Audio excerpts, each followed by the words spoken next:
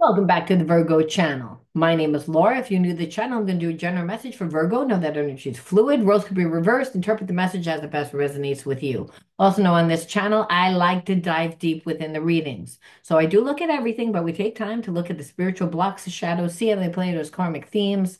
It's more about why are you attracting this person into your life? Like, why is your person doing what they're doing? And how can you quantum jump into a reality that you want to experience?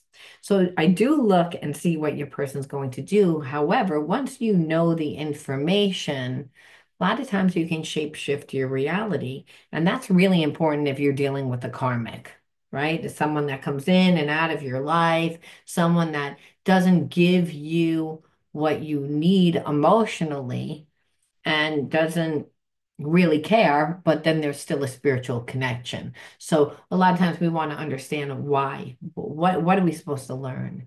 How can we integrate the spiritual lessons so that we can raise our vibration and not be connected anymore? Because once you learn the spiritual lesson, that karmic cord is cut, just is, because you can't look at the person the same way. You can't. A lot of times we see a person for their potential and not really for who they are. And we don't realize that we're coming from a place where we're depleted. Emotionally, we haven't gotten anything for a long time.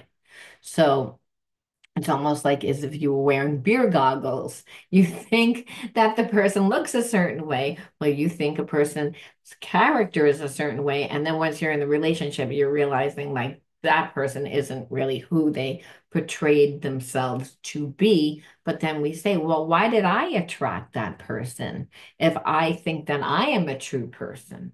There's always a spiritual reason. So it's never that you lose. You have to look at your relationships more from a spiritual perspective. Otherwise, if you keep dating people that are, wounded and they haven't done any healing over time, you would think that there was something wrong with you, because of how that person acted, when really it has nothing to do with you why the person acts the way that they do. It has everything to do with them. However, it's waking up things within inside of you which need to be healed that you have repressed, suppressed. You no longer realize it, but the universe always conspires to bring you what you need so you can be a clear conduit so that spirit can work through you. See, the universe is God, and that energy, when you are fully balanced, is your energy. However, we tend to live in a very imbalanced world and have to interact with imbalanced people, and that gets us imbalanced. So we don't realize that we're imbalanced. But certain behaviorisms and habits that you formed from a place of survival now, a lot of times, are what blocks you from actually manifesting what you're trying to manifest. So it's to heal the effects of trauma, really, is what this channel is all about. All my channels and my books and my products, everything.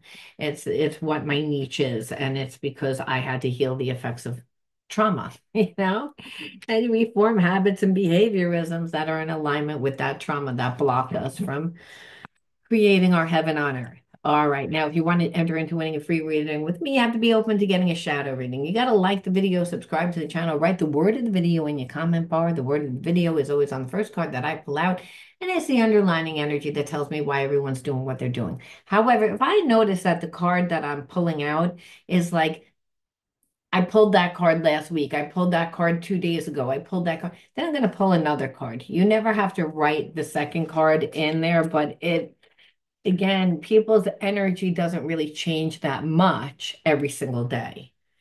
People have epiphanies eventually after they get tired of looking at things from a certain way. And if they're stubborn, they can look at that way, that limited perception, be narrow-minded for like months on end before the universe actually says, okay, enough. You're still not figuring it out. I'm going to bring you someone, and I'm feeling like almost like you're connected to someone they were okay in the consciousness that they were holding their ground, on how they wanted to view you and how they wanted to view the connection. They wanted to act as if they read they made the right decision is what I'm feeling, but they're not. And I feel like because they're talking to other people now, they're talking to them about souls mates and spiritual connections, whether it's something that's really true. Now, I don't know why I'm feeling that. Again, sometimes Spirit gives me a little spiritual nugget before we jump in. Again, that says, well, this is what the issue is. So let's see, what is the word of the video? Well, the word of the video is overstimulation, overstimulation. Too much thought, too much emotion creates overstimulation. So I feel like somebody's ruminating on what they did. They're ruminating on you. They don't know how to fix this connection. That's what I feel like. I feel like when this person and you were dealing with each other, they got triggered, and they got triggered because there's a part of this person that didn't really want to be in any type of committed relationship, and they come across as almost like a player but a jokester, like someone that would be the life of the party, someone that, and so I feel like this person like treated you in a way that was from a real low vibration. You felt like they didn't want to ever elevate the relationship. They just wanted to breadcrumb you. They wanted to talk like sexually to you. They didn't want to put any work in though. They didn't want to take time. Hey, if you would meet them at work, or if you would meet them like at a bar, if you would meet them, like it was always like an afterthought. Like you always felt like you're not taking me seriously. This isn't enough. And this person kept trying to like treat you from this real low vibration. And I feel like they were tactless. Like when you met them, they were somebody that just, only cared about themselves, were very selfish, got stuck in their addictions, get stuck in, relationships that don't mean anything. They're just very surface, not having good character at all. So if they actually had a business, they did everything shady. Like they weren't paying their taxes.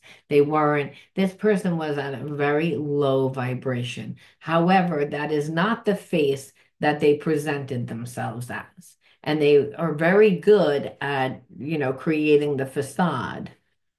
I feel like when you were dealing with them, it's like this person just emotionally tried to keep you like stuck in your emotions to the point that I felt like you were like drowning. Now I feel like this person is drowning in their emotions.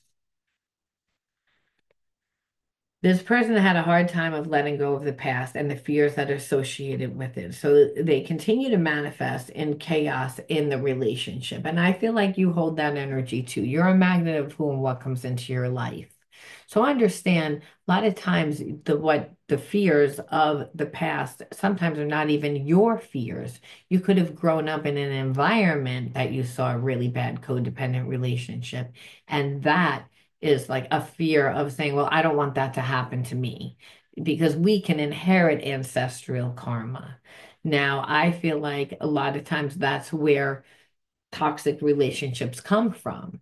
We're taught in a certain environment. However, it doesn't necessarily even mean that. I feel as if this person just had one bad relationship, and that bad relationship like winds up continuing to play out.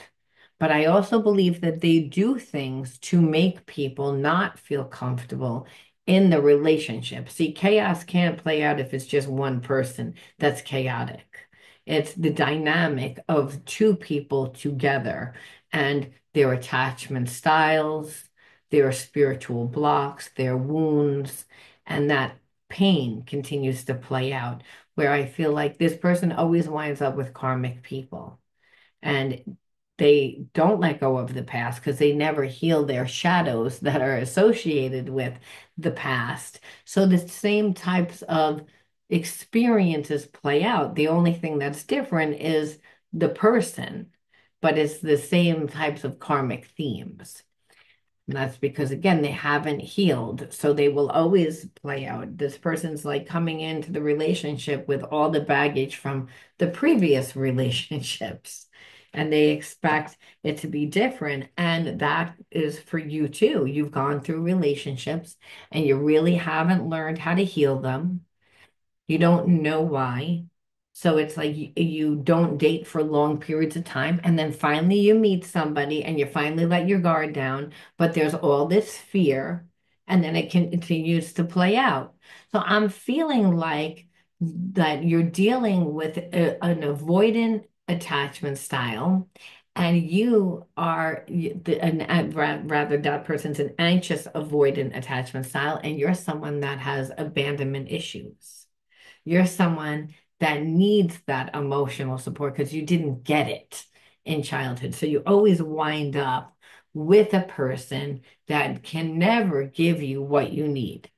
Never. That's always like the karmic theme. And so this person normally winds up with karmic people that are toxic, that will try to manipulate them, change them. And so then there's this runner chaser dynamic that's it's not twin flamey because no one is looking to evolve into the higher states of consciousness. It's more like, I don't want to deal with you. And I feel like this person just always got into those types of relationships. So they began to just say, well, it's all about me. And I even believe that they have problems within just regular friendship types of relationships. Anything that creates trust, anything about intimacy, anything about having to be transparent is difficult for this person because tactlessness is all about themselves, which means that they're never getting building an emotional bond. That's what prevents us from, being like not caring about the other person, right? It's like if we're only giving ourselves energy, we're not building any emotional rapport.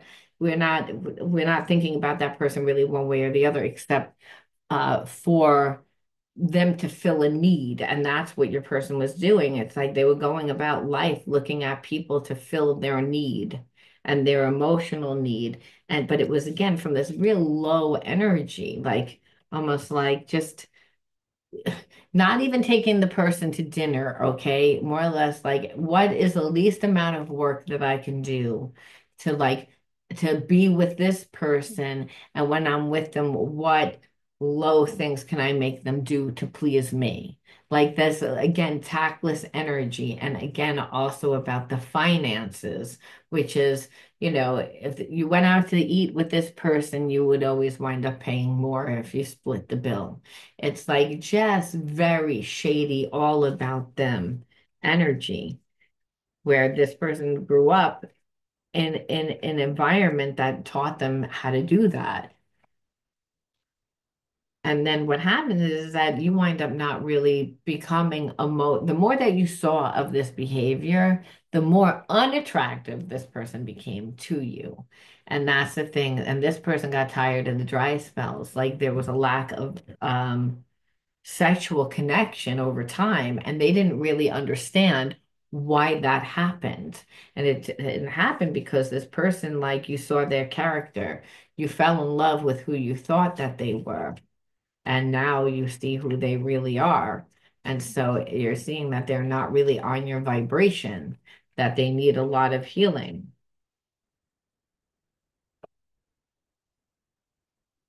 And this person would continue to like treat you like a child, like scold you, lash out, like at you as a way of controlling. They're not emotionally stable in themselves. A person that does things from a shady perspective, and tactless is all about that. Then what it is that they don't really care about anyone else. So they're always kind of looking around. They're always doing things underhandedly. It would always create overstimulation, right? Because over time, people, if that's your natural way of being, eventually the truth comes out. So I feel like this person is in a place now where it's come out about their behavior. People have seen that. So I feel like you're dealing with someone that when you met them, they weren't looking for a relationship, that they ran from person to person to person to person to person. It was all about filling their needs. They did not mind about being controlling or authoritarian, but like not in a healthy way, more about controlling. Like, again, treated like a child, like you're not going to be treated on equal ground with this person. And the thing is, this person like has a hard time in relationships. They feel suffocated in relationships. However, they don't have a problem dominating and suffocating you. And that's the thing. It's like this person doesn't allow you to have an identity where they feel so inadequate about who they are that they how they maneuver. Now the truth is coming out, and it's like almost like when they were with you, they're either all or nothing, but like and either one is like way too much, meaning they're not going to give you anything at all, or so smothering and controlling and manipulative, and it's all about what their needs are, that you wouldn't even want to be in a connection with this person. They're vibrating at a very low vibration. And the thing is, they'll say that they'll change. And I feel like a few times you tried to be like, I don't really want this. I feel like I've already lived through this before and it's triggering my reaction to the memory, meaning like, I don't trust you anymore because you're so in this energy still. So that's why they're overstimulated. They're overstimulated because you took your power back. And I also believe that there's other things in this person's life that are also like coming to a head because of that energy. Feel like they were shady. They were shady in all endeavors. And they really only cared about themselves.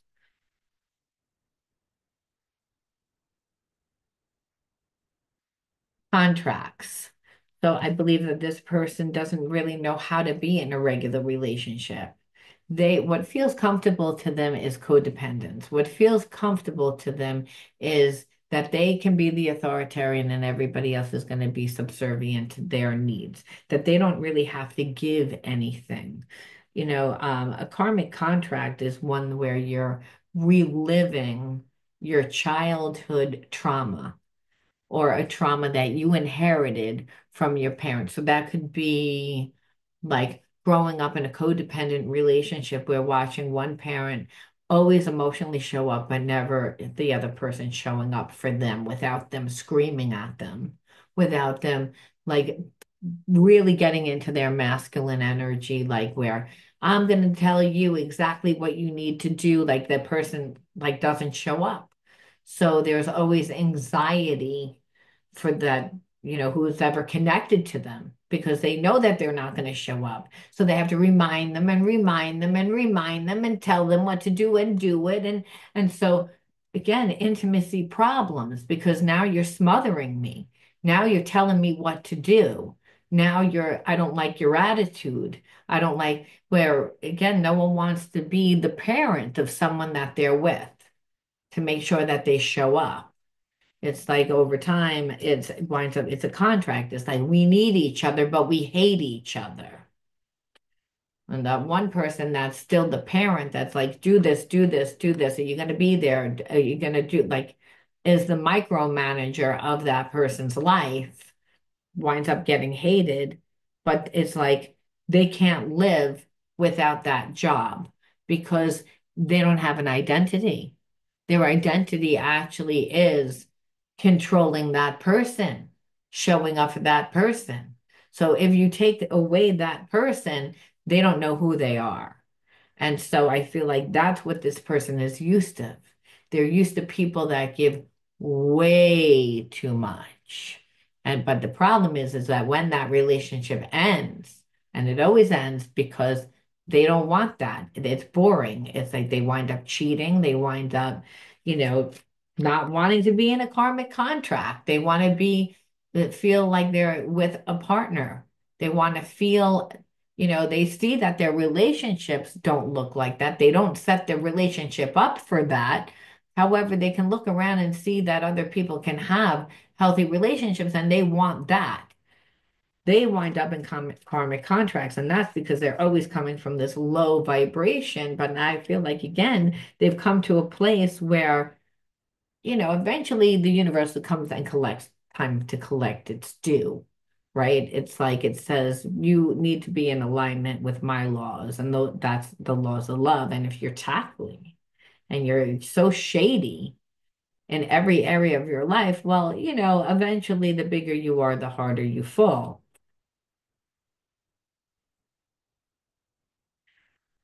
Again, they like to be the authority. They want to be in control. And they want to be seen as if they're perfect. But they expect you to be perfect, right? And that's you give me everything that I need and whatever their version of perfect is, right? Because there's no such thing as perfect. Only God is perfect. The universe is perfect. However, we're not perfect because not every single person that you come in contact with is going to love you, is going to think that you're the best thing since sliced bread. That it doesn't work that way. This person needs to be seen that way, though. And so this is the only thing that makes this person believe that and feel that because they feel so inadequate. Person that needs to be seen as perfect, we're really walking around with a lot of shame, a lot of shame. It's again, they were told that they were bad. And so the karmic contract is the fact that you get involved with someone that you have to treat them like a god, where they're treating you like really badly in this particular story, where they want to be the authoritarian, but they don't do anything to earn that. And I believe that is coming to a head. And that's the thing. So you want to know why this person had an issue with you is because you are involved, very involved in your life, in your career, in the things which you have going on. And so they like to put themselves in competition with them a lot. Got about that. So they always like to put themselves in competition with you. It's again, instead of letting you have your moment, instead of letting you, shine, it's like this person wouldn't be able to deal with it. They need the attention on them. They need to be praised. So if you go out and you're someone big, well, then who's giving this person attention? And then they wind up comparing you to them. It makes them feel inadequate because they're not really living their life. They, again, how they come in is they find somebody to, again, mold that person into who they want to. And the issue is that they come in with all this passion and love, but very fast within the relationship, within like a few months, there is no more passion. There is no more because you're like, okay, like you're not really giving me anything. And the reason why is like this person just wants you to be like subservient. And you, again, it's like being a real person and involved in your life and having a good life. Well, it triggers this person. They have too much trauma that they need to heal. It's like I feel like things of the past within their childhood, past relationships, they still hold on to a lot of anger and a lot of resentment because they haven't learned the spiritual lesson. This is really and I'm going to actually keep this story pretty short because not every story goes into like, this person may want to be with you, but it doesn't really matter if they do, because until they heal this trauma, you will never be able to be your own person. They will always put themselves in competition with you, and they will always have to be seen as like the stronger person. So if you get too much attention, this person will sabotage you. Because it'll trigger them. They need the attention on them. What they feel comfortable with is to be in a karmic contract, which again, it's all about their needs. They want to be seen as perfect. That's the reality that they want to create. They feel so inadequate. And now they're going through stuff anyway. So it's like they're overstimulated because it's like no one's bailing them out. No one's fixing them. It's like you're like, I've already gone through this before. You don't like relationships. You get triggered by them. You focus too much on the physical, and because you don't heal the past, it's like then it's like emotionally, like it takes you down. And it's all because they need to forgive. And if you're attracting this person too, understand it's also that you would have to forgive. And this person, like you would say, doesn't deserve forgiveness. However, Spirit says that's the whole thing. It's like when you forgive, it's that you forgive regardless of what the situation was.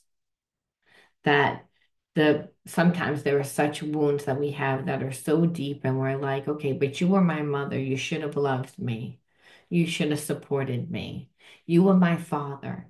You should have been there for me. You should have loved me. You should have supported me. You know, we all have our ideas of what that support was supposed to look like. And but the case is that still is unconditional love. Otherwise, you wouldn't be affected. You'd say, I don't care. I don't really care. You weren't there. I don't care. Without bitterness, without holding on to it. And I believe that type of pain really can't be integrated until we see things from a different perception. And I feel like this person is extremely wounded. And I feel like that's the energy that you had grown up with at one time. And so like where you needed to forgive certain people and you never really forgave. So it plays out within your relationships because you're a magnet again of who and what. So it's not so much like, oh, this person like did so much stuff to you, so you need to forgive them where you forget what they did. No, we don't forget what they did. It's that we practice forgiveness, and forgiveness is I forgive you, but I set you free. I'm not still holding on to you. What you did to me is not affecting me anymore. When we can forgive fully and let go. Otherwise, we're still, like I said, that energy is still affecting us. So you might not have gone through as severe trauma as this person, but in order for you to integrate the spiritual lesson of forgiveness, you had to attract somebody that did something to you that you're like, I like they don't deserve to be forgiven. They knew exactly what they were doing, and spirit will say, yes, that's true. But the universe will always collect on this energy. So it's not up to you to hold resentment or anger because it's only going to prevent you from moving forward, is what Spirit's saying. Altered. Again, the way that you see this person is now like again altered. You will never be able to go back to this person because they're unreliable. They're unreliable. Yeah, the way that you see them, it's like you don't see them for the same person that you first saw them as. And they did that, and they did that through their character. That's what you see. But again, you attracted this person because you needed to heal. Looking for my inner child cards. So we're going to see again, because I don't really feel like this person is mature enough to heal themselves. They don't really want to heal themselves. Or if they're healing themselves, by the time they actually get healed, they're not going to be anywhere. You're going to be so far past them. And you just don't see them the same way anymore. So there's no point. But we still have to say, okay, why did I attract this person? What was the whole point? What do I need to integrate? And this is protection, card number one. Unworthy, card two. Support, three. confusion 4, shame 5. All these cards are horrible. Like nurturing was actually not that bad. Okay. So I just feel as if you grew up in an environment where you didn't feel safe. You didn't feel safe. You were made to feel unworthy. So growing up in an environment where you didn't weren't supported, you were shamed. And that could be your grades weren't where they should have been. Maybe you had a speech impediment. Maybe you walked funny. Maybe you were a little heavy. Maybe again, like you were too skinny. It doesn't, it's whatever the parents, whatever the environment, and that means teachers, relatives, close friends, even friends of parents, parents of close friends, rather, like anyone that had the potential to affect the way that you viewed yourself. And so, again, that didn't need to be traumatic to anybody else. It's traumatic towards the child's self. But I feel like it's, again, you weren't supported. Again, support. That's what gives us protection when we're young, right? But if we feel like we're ashamed, then we feel like we're unworthy, that we're not good enough, that there's something wrong with us. And then there's a lot of confusion. There's a lot of feelings of why doesn't my parents love me? Why can't they forgive me? Or why can't they nurture me? Why can't they emotionally be there for me? And so I feel like parents sometimes aren't there for children for a lot of different reasons. They are going through their own trauma. There's only one parent. They go through life experiences the same way that we do. So they, have to deal with sickness, they have to deal with bills, they have to deal with, you know, parents and ancestors of that aren't treating them well. They've inherited that trauma as well. And so I feel like when a child is shamed, it's not that one time that the child is shamed. It's like it's a continuous thing where the child feels unworthy. So you lived in an environment that made you not feel loved. This person, again, doesn't show any love. That's why it wasn't worth to look any further because it's like they just go around using people. They only care about themselves and their life is actually falling apart. And that's why you don't see them. Same. And it's lucky that you didn't see that it's lucky that you did see because a person like this is all about betrayal. They only care about themselves. They're majorly stubborn. And it'll only always, always, always, always lead to like neglect. But if you're with them, then you're self-neglecting yourself. And that's how you abandon yourself. And you grew up without that support, without feeling safe, protection. We're our own protection. We have the gift of discernment to be able to see when someone's not good for us. And that's really what it is. It's like you never got involved with this person, thank God, because they're not, they need a lot of healing and they don't want to do the healing. So we end off with one more card. We just ask a little bit different style reading today. But let's see again. One more. I am light. I always have hope, no matter the ordeal. I have faith in a better future. I turn darkness into light. I open my heart to others and to God, and I am spiritually strong. I draw light to me and shine with all my being. So this was about healing. This connection was all about healing. Again, whatever, like always have hope that that's really what it is. Like you didn't settle. You're like, oh, this is all that I can have. No, the spiritual lesson was to learn that it's always better. And no matter the ordeal, that you always have faith in a better future. Like being connected to that is, and the way that you grew up, you always knew that there would be a better future. but turning the darkness into light. It's this person brought up things that were inside of you, which is again coming from a place of shame. This person didn't make you feel safe. That is up to you now to make yourself feel safe. And that's how you can really let go and integrate shame because you're seeing a different version of yourself. That shame was put onto you. It was passed down from the ancestors as wounds from the ancestors, right? But we don't know what those ancestors lived through that made them have that perception. So angry parents tend to again project, but then we can look at the situation more from a spiritual perspective, like I said. And when we do, that opens our heart. Because otherwise, if we're holding on to that energy, like of pain and anger, then when we actually cut ourselves off from love, because we cut ourselves off from others and to God, and God is love.